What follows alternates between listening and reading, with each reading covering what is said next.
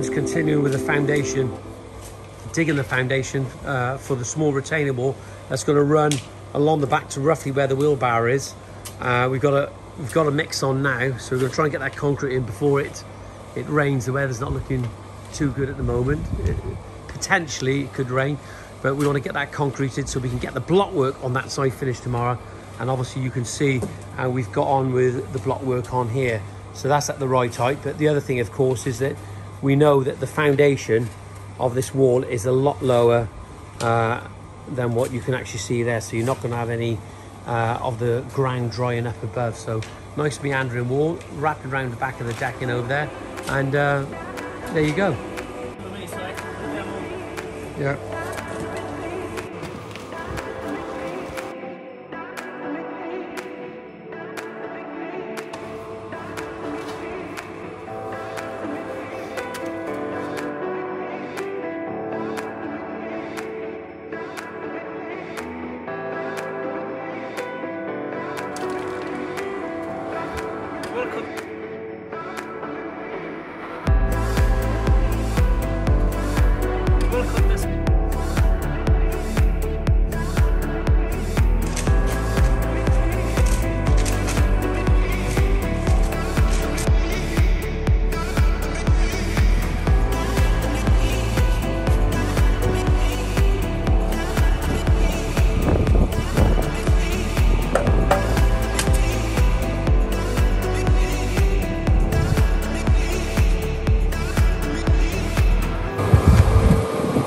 Well, we're back, and again, it always looks like rain, doesn't it, all the time.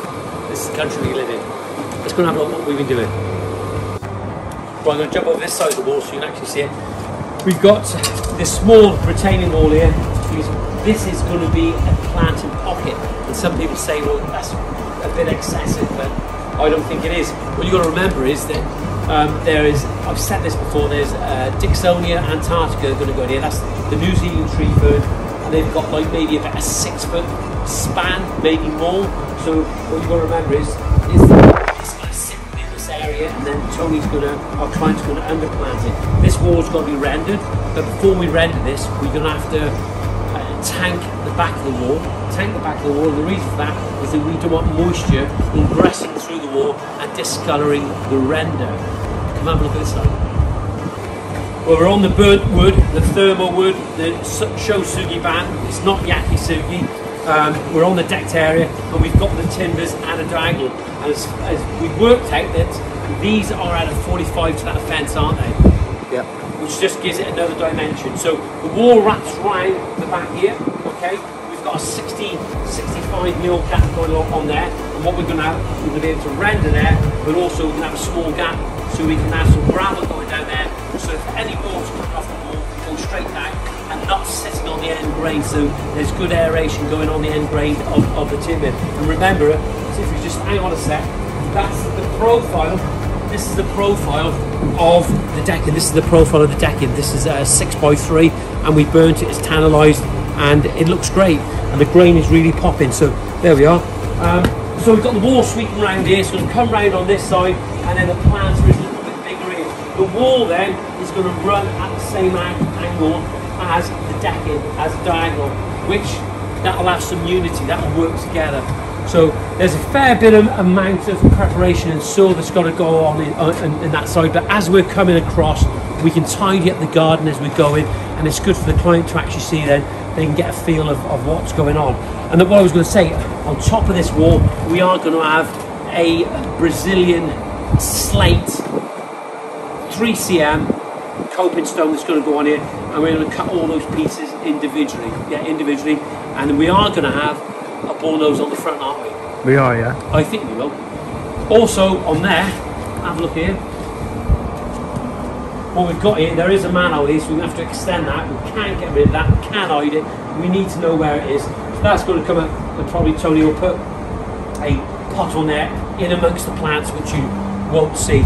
So we are moving out this part of the garden. This isn't necessarily a massive garden, but there are a lot of things going on.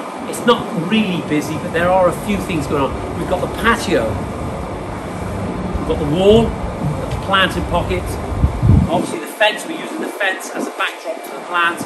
We've got the decked area, and then there's going to be plants in pockets within this area, and a stepping stone path cutting through the grass. And the reason for that, you don't want a solid path because it would just look like a runway. We need to start breaking up the expanse of timber and porcelain and paving and walling in amongst all the plants. The beauty about this garden is Tony is a real plants person, so eventually we start turning this soil over. Once we've tanked the back of the wall, we can start moving the plants from that side of the garden over here, and then he can start placing them out, and it gives him a little bit of time as the garden's growing to see what's happening.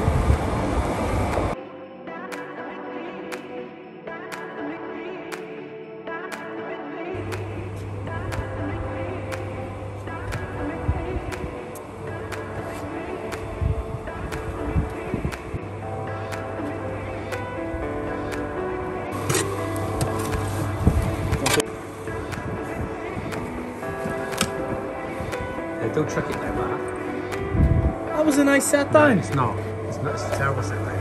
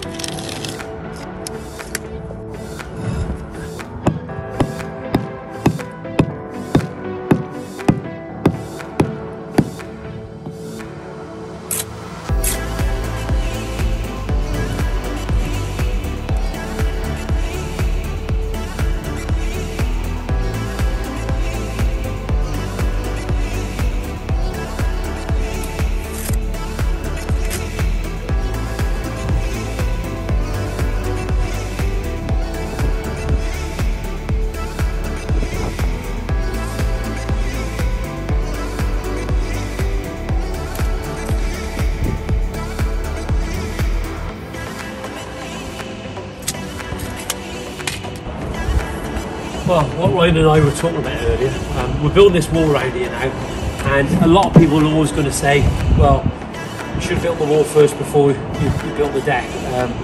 Well, I don't necessarily agree with that. This is a big old decking area and has to be put in place. People ask now about whether we can where we need to protect it.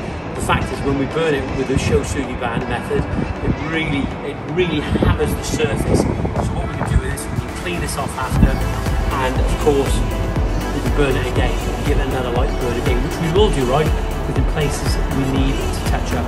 But the most important thing is today is, while it's not raining, we get this wall up.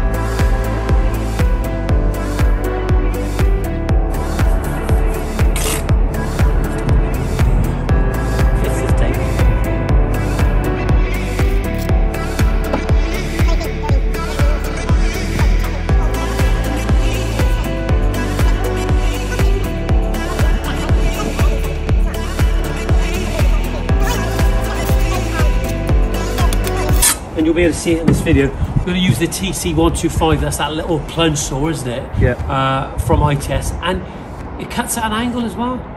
Yeah, yeah. It does, doesn't it? Yeah. You know, we've got so many tools available to us now these days to what we had in the past, and but that TC125 is a brilliant saw, and it's a track saw as well, isn't it?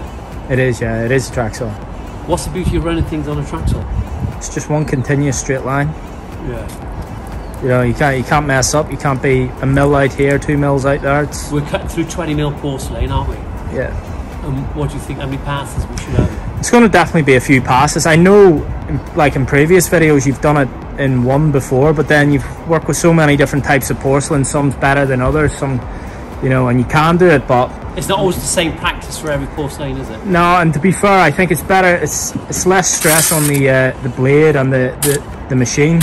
Yeah. To do it that way, it's just better all around. A couple of passes. Some people say, well, you could just use an angle grinder.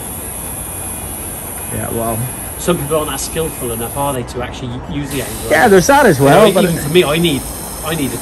I think the thing about the track, it does keep it lined up. Yeah, it's just perfect in line, isn't it? Yeah. But there's no variations. As long as you get the measurements right in it.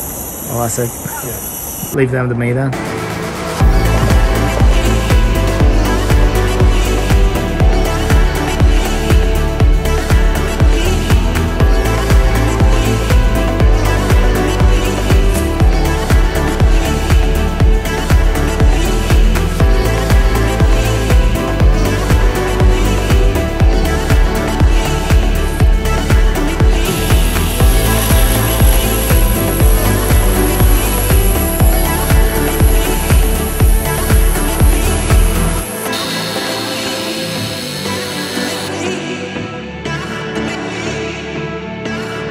So there we are, there's our mark, that's our cut line, and we've got that parallel off the fence. We don't know whether the fence line's running squarely out, but Ryan is putting the old ruby. This is for the TC125. This is the track he's getting out there now. He thinks he's getting out his sniper weapon there. There we are, look. Let's do his calculations for the wind. It's been a while, I can't remember that. Yeah. Somebody in Ireland's going to ask him who's that. Anyway, there's the TC125 there in the box. Let's open the box. Let's have a look. There's nothing better than opening the box. Let's have a look. What we got in? This is a cracking little saw, isn't it, Roy? Yeah, it's cool. There we are. There's a ruby. There we are. Roy needs those. That keeps it in position. There we are. There we are. There's a little. Let's do that. This is long enough for this one. Oh yeah, it will be. I have got another one now. Oh, we've got 3 there, haven't we? You got 3? Yeah. I've been given another one as well. Yeah. So that's quite easy, isn't it? No rust either, is there? No rust. To be fair, it's pretty good, isn't it? Really?